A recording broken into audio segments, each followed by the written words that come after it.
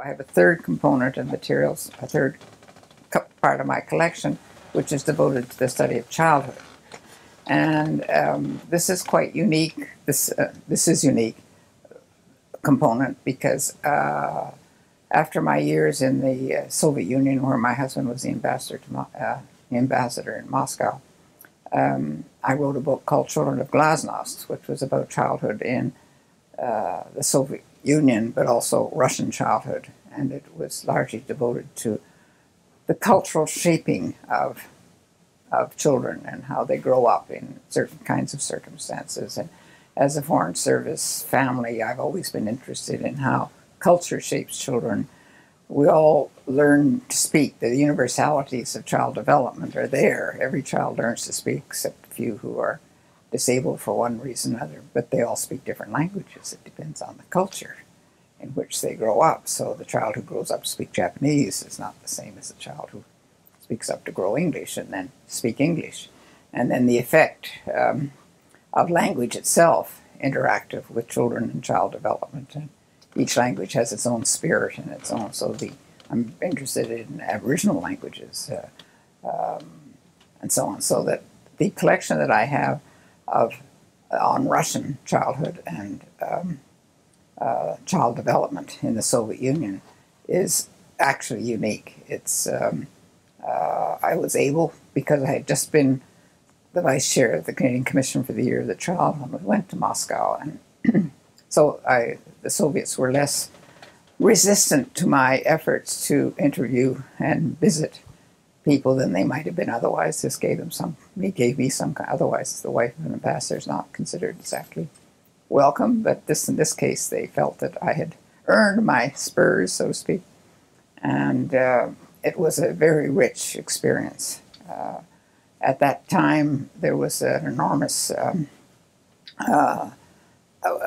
richness in Russian childhood, which used then to be sort of clamped down by about 15 when the state apparatus came into play. But the book I wrote, which was about the period where they had this good start, and then it was open at 15, was remarkable. We went there in 1980, and the book was published in 1990. I went back and saw the same children I'd seen arriving at school in 1980 at the school right across from the residence.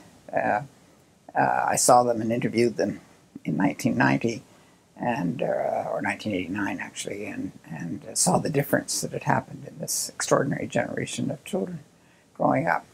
So I was able to collect a lot of materials that are both in English and in Russian. I'm not myself a Russian speaker, but I've had able assistance with Russian speakers and with translators and so on. And some of that material is unique. It has been, some of it turns up on Amazon because things were printed in perhaps 200 copies or 300 copies from the research institutes and so on children and childhood. But Russia was not my only interest in cultural or childhood, the growth of children in different cultures. When we were in India, I worked with the children of nomadic construction workers, and I became very interested, and I have materials related to childhood in India and in that very complex and fascinating country. We were in Latin America, so I have a lot of interest in Latin American children growing up in Latin America and materials related to that. And those materials are either separately placed in my center, or they're placed among the other materials that are in the second component of the collection, and can be found on the word searchable database. So that in India, for example, I had a lot of material on child labor in India, the sexual exploitation of children in India, working children, and so on. But they're more spread out with the articles on child labor or children in armed conflict or children in exploitation, and children in poverty. There's a lot about that. So these are materials that are very interesting internationally, but domestically and fairly recently in my life. I mean, not until really I went to the Senate and became involved with the Aboriginal Peoples Committee did I develop this passion and interest in the culture of Aboriginal peoples in Canada.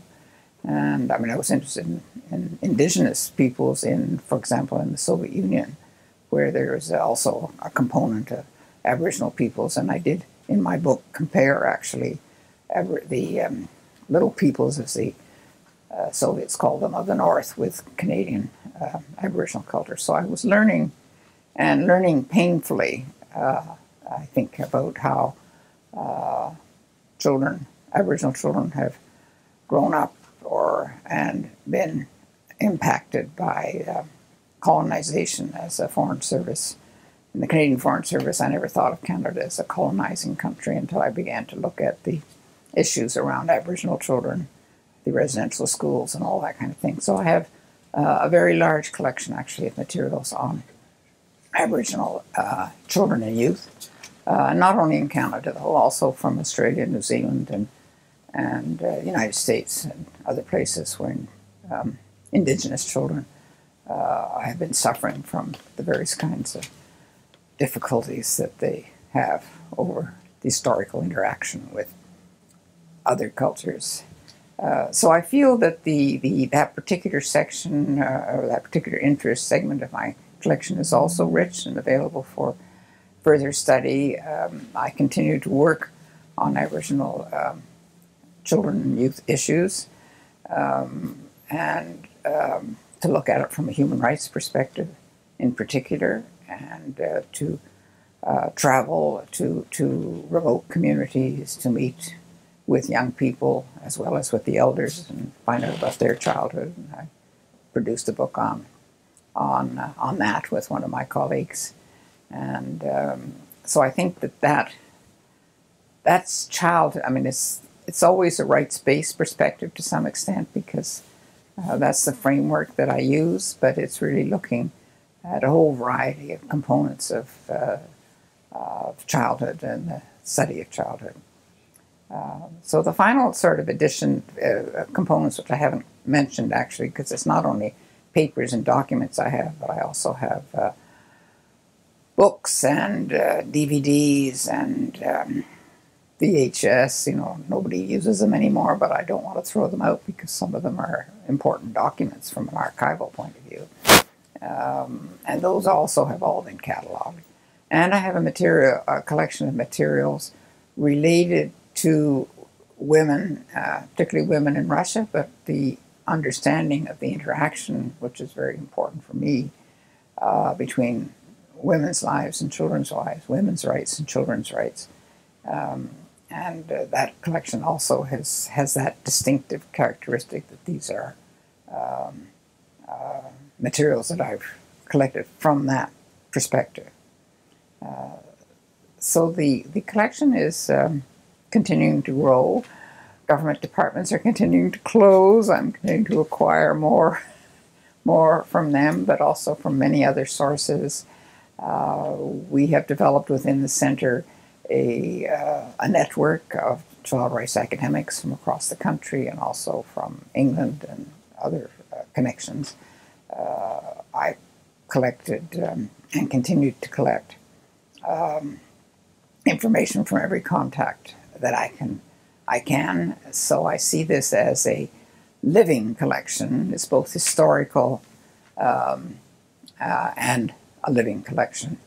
And I'm proud that Carleton has given me the space in which to live with my collection and to develop all the activities that are associated with it. And I'm hoping that more and more people will come to use the collection and understand the unique quality that it has, and come themselves to recognize the value of this child rights perspective.